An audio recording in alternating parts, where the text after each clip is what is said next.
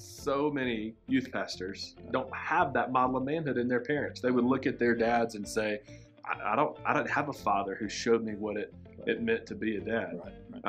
I think you and I have said before, there is an example of a father that we know of who's pretty good at being a father. That's our Father in heaven. That's right. He shows us what it's like. And then he decided to become a man. That's right. So that's a good example. I certainly understand that is an insult to a young man's life. There's no way around that. It is. But it's not one. When Jesus said in John 16:33, I say this so that you'll have peace. In this world you will face tribulation.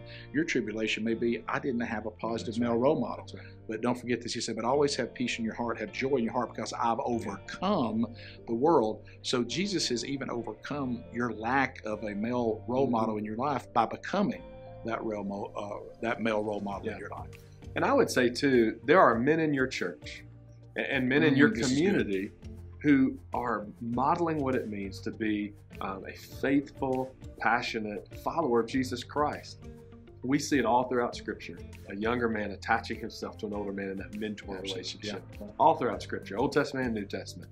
And I would just strongly encourage you to find one of those men in your church or in your community who models a faith, a vibrant faith, a dynamic faith, and just reach out to him and say, listen, here's my situation. I didn't have anybody modeling this for me.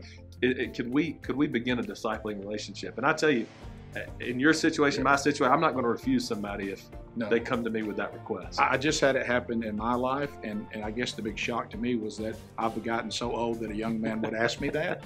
But in the moment, I saw in his face, he said, look, I'm just going to go ahead and say it. Would you mentor me? And it was a guy he didn't, I realized that took a lot for him to do that. So have the courage to ask some of these men in your church. They're a great resource for you if you didn't have that in your own home.